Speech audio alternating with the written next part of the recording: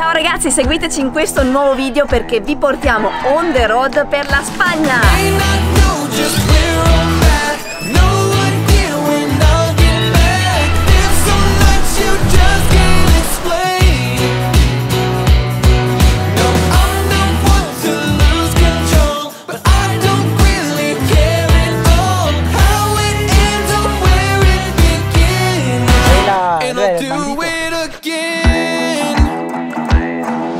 E siamo con un nuovo compagno di viaggio, ve lo presentiamo subito. Ecco qua la nostra bellissima astronave. Siamo in viaggio per girare liberi, che bello slogan che è, girare liberi mag.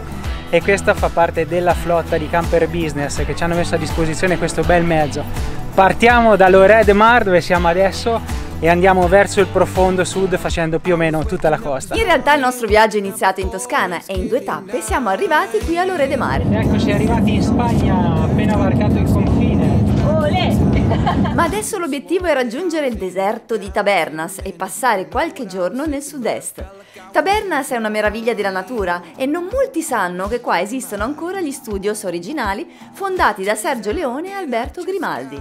Esatto, proprio qui a Tabernas sono state girate pellicole epiche come Il Buono, il Brutto, il Cattivo, C'era una volta il West, Per un pugno di dollari e molti altri. Questa sembra una moto di Mad Max. Non mi ricorda qualcosa di Mad Max? Quindi la nostra missione è andare a scoprire questi luoghi, ammirarli con i nostri occhi. Ma prima di calarci nel caldo e polveroso West di Hollywood ci sta una bella rinfrescata nelle acque di Lloret de Mar.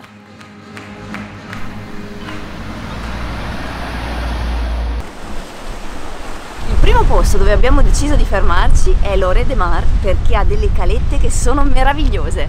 Eccoli! Alla playa!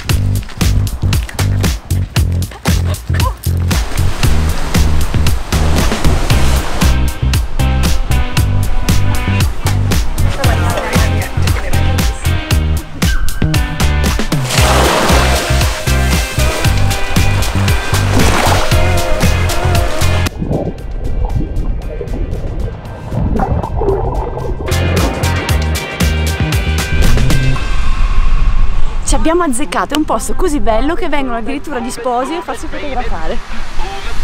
Fantastico! Se questo è il nostro benvenuto in Spagna, non vediamo l'ora di scoprire il resto. È arrivato il momento di una bella birretta. Lloret de Mar ci ha subito conquistato e la tentazione di restare un altro giorno è davvero forte, ma non possiamo.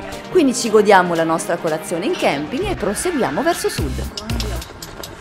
Oh, buona colazione. Guarda che bella che è la tua. È bella? Non vedo l'ora.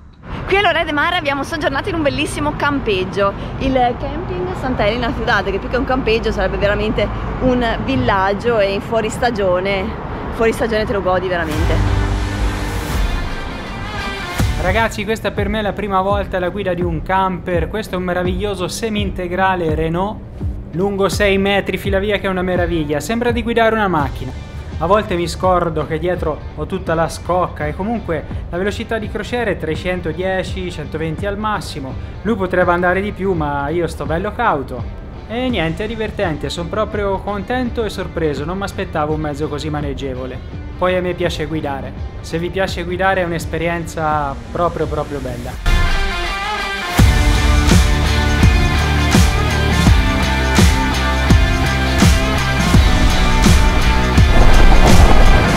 Ragazzi, guardate dove siamo.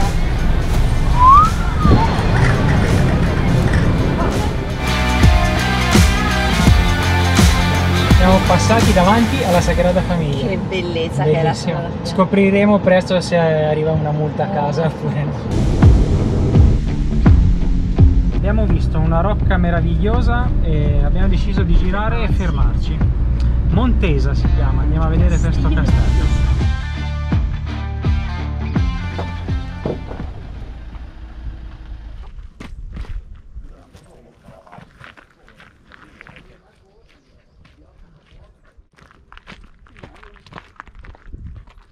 Beh, deve essere stato veramente grandioso questo castello. Risale, diciamo, la sua massima importanza l'ha avuto attorno all'anno 1000, nell'epoca degli arabi. Poi nel 1300, circa 1310, venne trasformato in un monastero dove vivevano circa 20 fratini. Fortunati. Molto fortunati. Purtroppo il castello oggi è chiuso Comunque anche da fuori è bellissimo.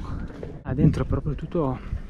Ah, vedi, le visite le fanno il sabato e la domenica. E tutto fu distrutto nel 1748 con due terremoti, uno a fine marzo e poi l'altro ha disfatto tutto i primi di aprile. Voilà. E Tango fa le feste. E Tango vuole tante coccole. Panorama bellissimo, tipico spagnolo. Questi sono tutti aranci. Sì. Bello. Tutti aranceti, te ne hai presi un paio? Io ne ho raccattate due per terra. Non ho resistito perché devo assaggiare l'arancia spagnola. Proseguiamo la nostra marcia.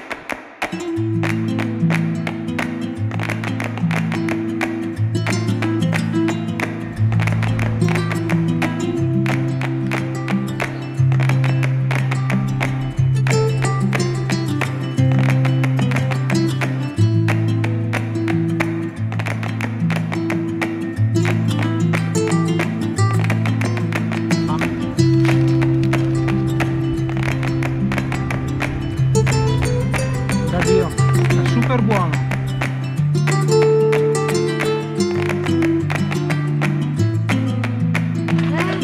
Ti lecchi i baffi, lo so. Ha una fame, sono le 3:30, ancora non ha mangiato niente. Eccolo! Guarda che mangione! Questo cane che cresce visto d'occhio. Ho scoperto che un altro grande vantaggio è quello di poter avere il gelato sempre fresco.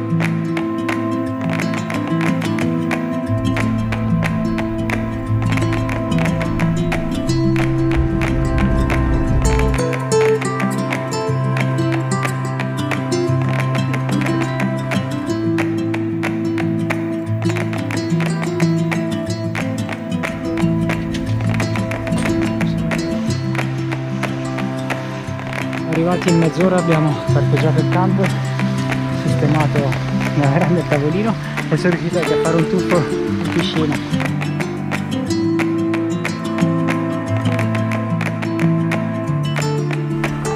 Dai che siamo in partenza, oggi raggiungiamo Tabernas. Deserto di Tabernas. Vai. Credo che sia questo qua avanti. La tua destinazione si trova sulla destra.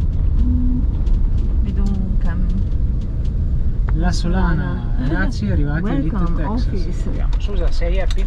Sì, sto guardando perché veramente è una location da film anche questa del campeggio.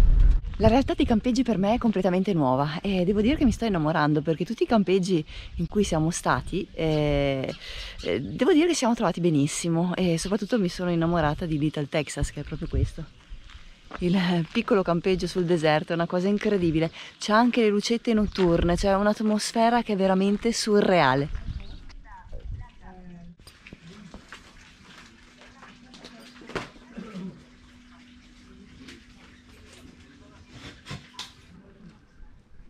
Buongiorno ragazzi, questa è la nostra prima mattina nel deserto di Tabernas. In realtà in questa zona ci sono anche degli ulivi, come avete visto. Bellissimo, siamo un poco prima dell'alba, adesso vi faccio vedere il campeggio. Little Texas. Comunque devo dire che sono tutti campeggi sempre molto puliti, i bagni sono sempre perfetti e le persone sono tutte molto silenziose, non c'è un italiano qua, più che altro troviamo tedeschi e americani. Ecco qua, Little Texas. E noi ci siamo messi qua. Ancora parecchi dormono. È piccolo, è molto piccolo. Ciao Pero, ti ha perito. Beh, è andato via un truck grandissimo, gigante, bello, non so che roba fosse, un camion. Quelli giravano il mondo. Qua abbiamo l'area carico e scarico per rifornire l'acqua e scaricare le grigie. Molto comodo. Qui ci sono i bagni grandi e qua c'è una zona privata loro dei proprietari con un piccolo bar.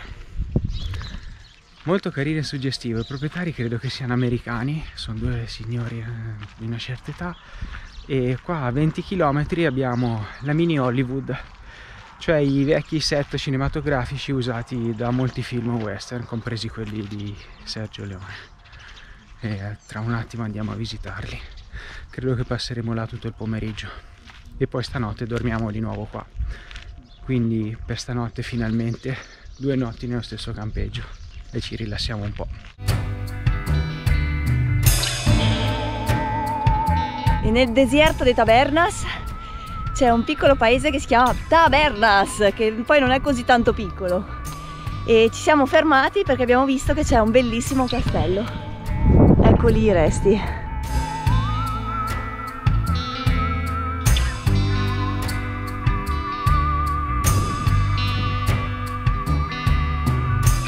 Eccoci al Cinema Studios di Fort Bravo.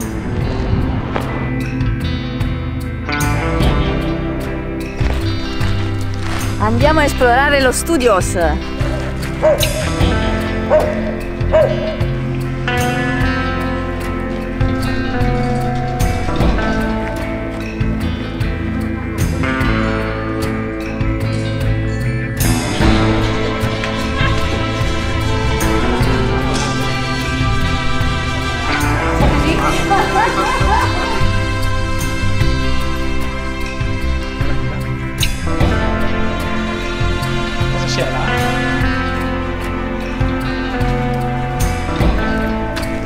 Sono soltanto i set vecchi, ma ne costruiscono anche di nuovi. Qua c'è un'area che è appena costruita, è recente. Poi abbiamo visto dei generatori, quelli grandi che servono per l'elettricità, per cui continuano a lavorarci, probabilmente per serie TV o spot. Comunque è molto grande, non è che si gira tutto in 2 secondi, ci vuole un po' a girarlo, è veramente una città.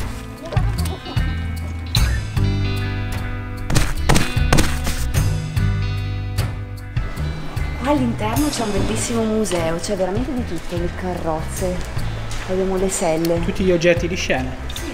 Ricordo che per entrare all'interno dell'Hollywood Park ci vogliono circa 20 euro a testa, ma veramente c'è di tutto, vi fanno fare anche il giro in carrozza, ci sono un paio di spettacoli. C'è la piscina. C'è la piscina, potete fare un bel bagnetto perché qua fa veramente caldo e poi guardate questo museo, cioè solo lui vale la pena, è una cosa incredibile.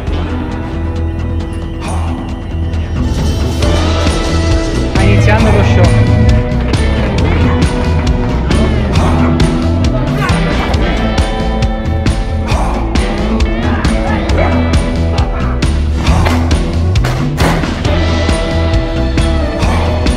Ti è piaciuto lo show western?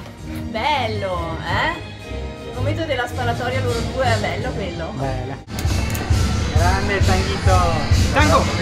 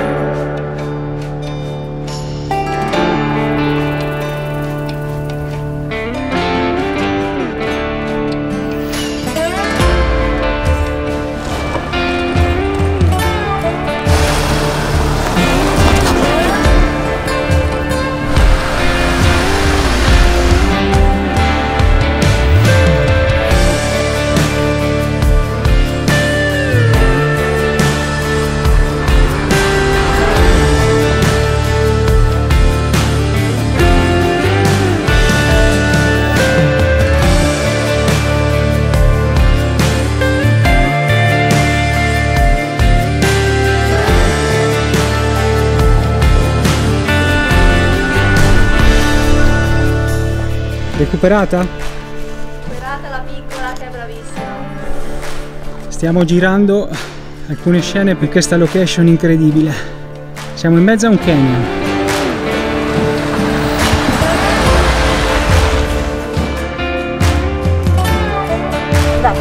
Andata? E qui siamo vicini agli studios e probabilmente qua hanno fatto tante scene. Questi sono proprio i classici canyon dove facevano gli agguati gli indiani. Per descrivere questo posto non saprei come fare perché è incredibile. Sì, è veramente spettacolare. Ricordo che Tabernas è il deserto più grande di tutta Europa ed è veramente fantastico.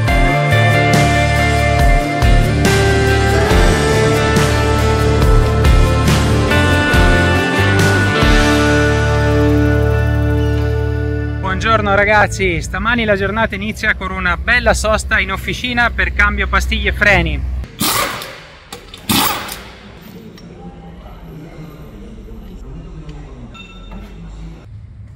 Bello quello, Ora vado a farlo. Ragazzi, vi trovate in una città in mezzo al deserto, avete voglia di fare ginnastica? No problem! Andy, vedi, volevo fare ginnastica, ecco, ho trovato la mia palestra. Cindy, a Gallio, porta queste cose, guarda che è stupendo. Vabbè che le usiamo un mese all'anno a Gallio, però... Fai i fianchi? Mi senti? Sì. Cindy, portali a Gallio! E vai, la seconda richiesta. Adios, muchas gracias, hasta luego.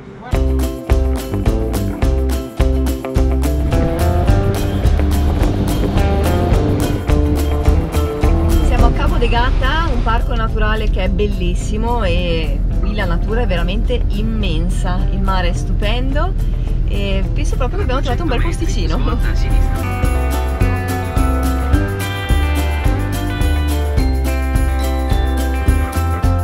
Adesso andiamo in un punto panoramico qua sopra il campeggio a vederci tutta la baia da lontano. Non poteva mancare il trekking, però sentivamo tristi.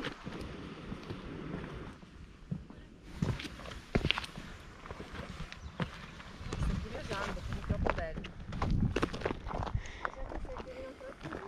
Che costa? Sì, ti fai la costa, vedi, bello. Siamo in un autentico paradiso terrestre, tra l'altro non molto conosciuto da noi italiani. Siamo nel sud-est della Spagna, in provincia di Almeria, e qui è Cabo de Gata. È un bellissimo parco naturale, pieno di calette, tra l'altro siamo proprio appunto sul mare, qui c'è il nostro village, il clima è molto caldo, è desertico, infatti è il luogo meno piovoso di tutta Europa. Nonostante questo non è che sia piatto, ci sono un sacco di montagnole, è molto rocciosa e queste rocce sono anche colorate, arancioni, viola, una cosa molto particolare, ed è ricco anche di flora e di fauna. Ci sono circa 1000 specie tra animali e vegetali ed è veramente una bellezza. Qui dall'alto dominiamo tutto, guardate che meraviglia!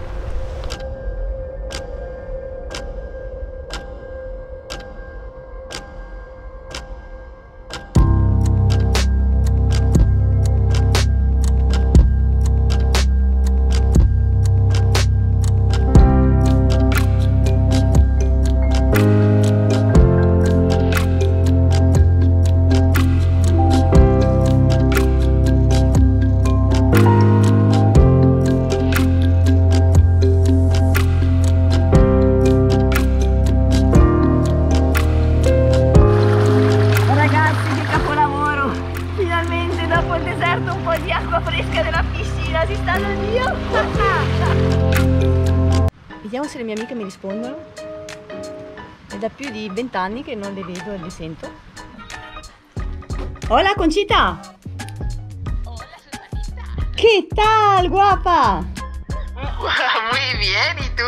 Todo bien, todo bien. Me encuentro ahora a Cabo de Gata. Sí, en Almería. En Almería. Me ha gustado mucho el desierto, es todo estupendo. ¿El sábado podría ser? Sí, el sábado yo lo podría, yo por lo menos sí puedo. Me gustaría muchísimo. Hace mucho tiempo, tía. Hace muchos años, años. Es increíble. Sí, sí, yo te mandaría la dirección y todo eso. Perfecto, perfecto. Entonces voy a hablar con Andrea y vamos a ver si vamos a quedar. ¿Vale? Ah, sí, tenéis que quedar. Ay, ya lo sé, ya lo sé. Adiós, hasta luego. Luego, un besito para Andrea también. Gracias, Conci. Ci riuscirò mai a vederle le mie amiche? Ci spero. Si riparte, destinazione Granada.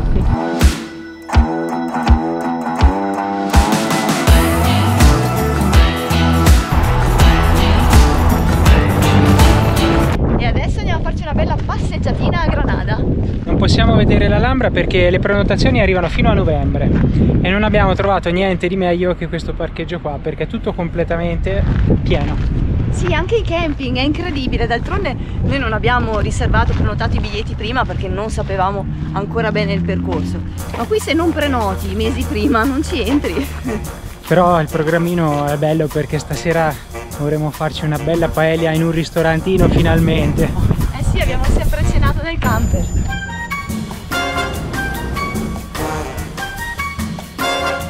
mercato di Granada, melagrana. Eccola lì.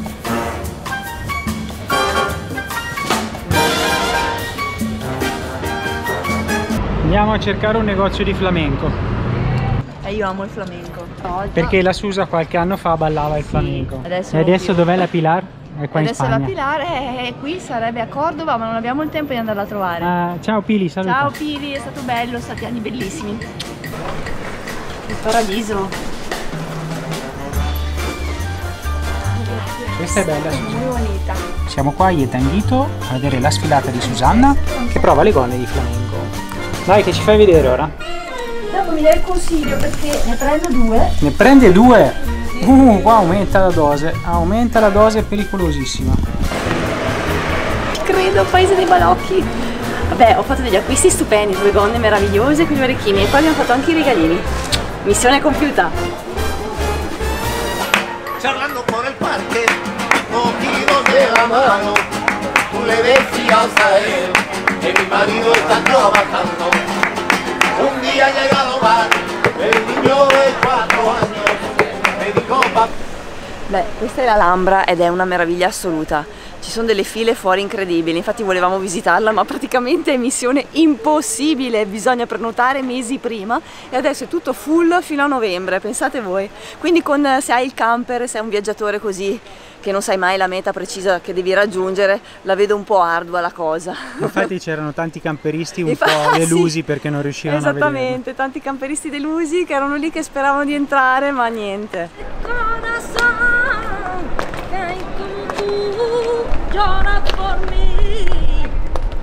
Sì, quanto mi mancava. Tango, questo è il flamenco.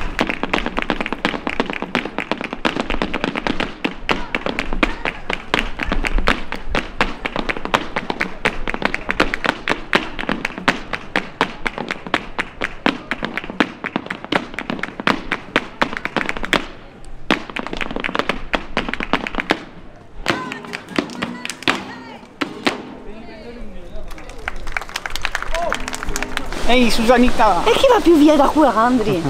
Ma io voglio rimanere qua. Sì. Granatina. Altri 15 giorni, sarebbe stato perfetto. Andavamo. Anche Tango è contento. Sierra. Ha trovato tanti amici anche Tango. Ha trovato anche una fidanzata spagnola. Ah, sì. Bella la Spagna. Madonna, che meraviglia. Adesso ci resta da vedere tutta la parte di là. Sì. Prossimo viaggio.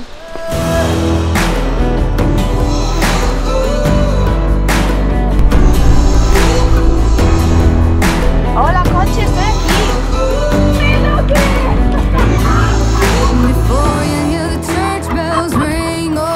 Arrivi il mio. Sono questi 25 anni.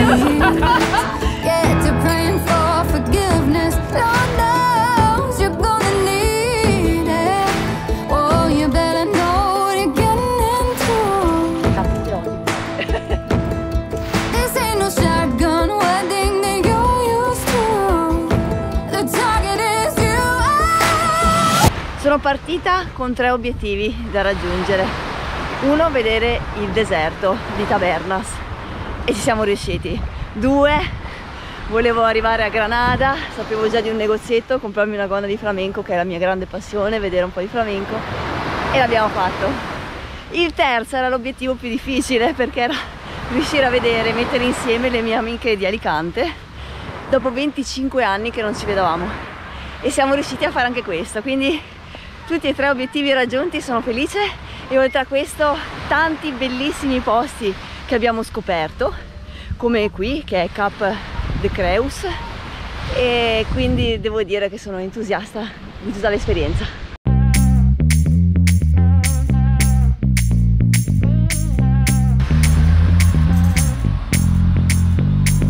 E allora siamo partiti dall'Oré de Mar, abbiamo raggiunto il deserto e il sud della Spagna, adesso siamo tornati qua a Cap de Cruz e da qua ragazzi vi salutiamo, si conclude questa nostra avventura. Adesso in 2 tappe veloci torneremo fino in Toscana. È stata un'esperienza a dir poco splendida, ce la porteremo nel cuore.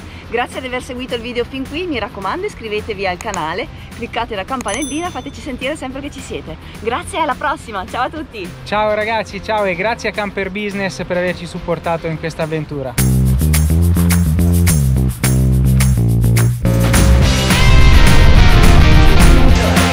Guarda,